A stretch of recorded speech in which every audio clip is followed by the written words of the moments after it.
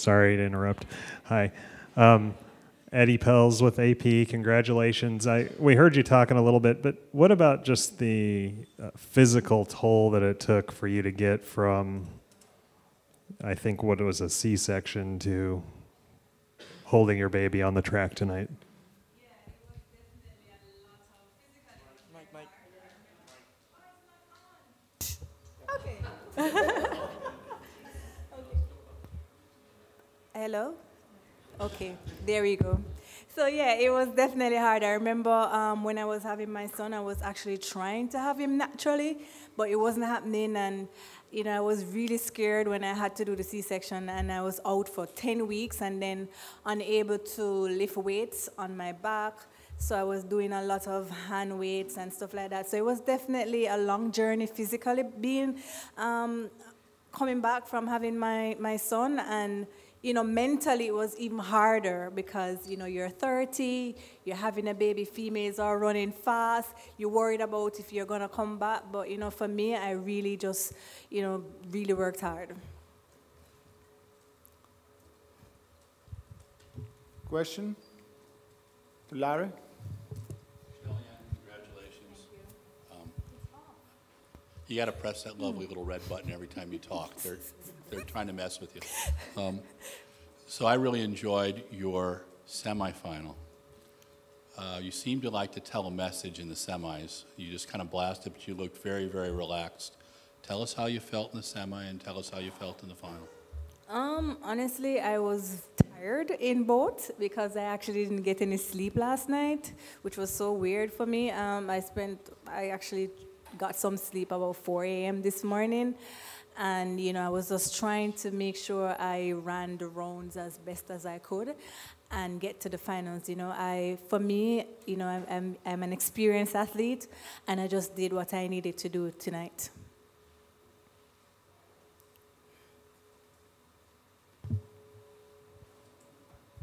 Hi there, Jonathan Galt here from Let'sRun.com.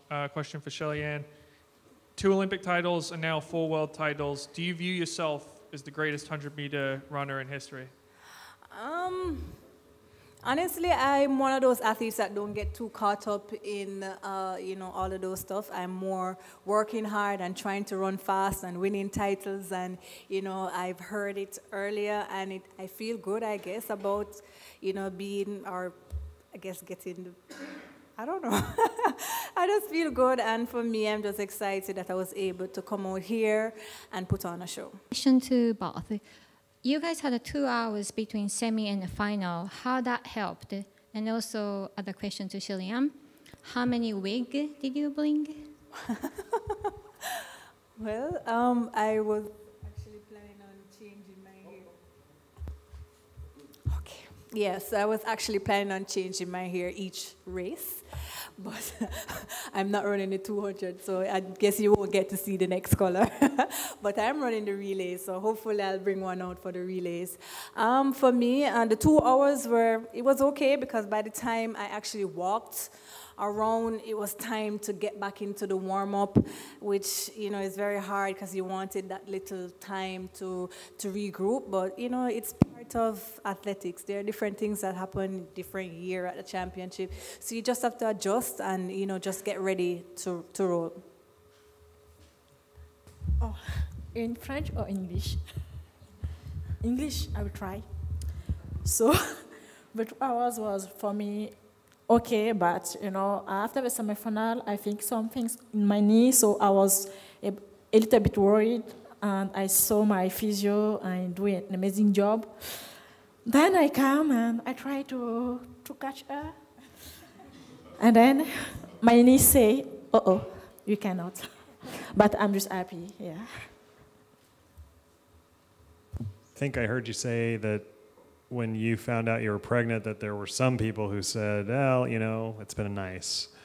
How did you respond to that?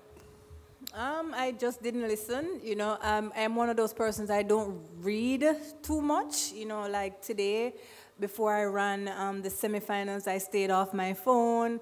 My friends were messaging me. I just didn't respond till I'm finished. So when I heard persons who, said I should call it, in my career, everybody's entitled to their opinion, and I knew how I felt, and I knew I wasn't ready to go, and I knew I had something left to do, and for me, I just kept focused on the goal and the dream, and I never lost focus of the target. What goes through your mind before the start of the race when you are standing behind the starting blocks? What goes through your mind when you're behind? Qu'est-ce qui se passe dans la tête avant, avant le départ? Et surtout maintenant, aujourd'hui. I'm just focused, you know, I think about my mom, my country, and all African people who support me. Then I'm just praying, God, give me power to finish my race. So I'm just focused, yeah. Yeah, for me, I was glad that I actually saw the men 100 and all that lights and that darkness. I was like, wow, you know, so I was trying not to get flustered. My coach was actually said to me, do not get too flustered when the lights come on. Just stay focused, deep breathe, and focus on, you know, just executing. My question is for Shelly and Fraser Price. Love the wig, Shelly. 10:71, just shy of your personal best and the national record. How close do you think you are in breaking that record?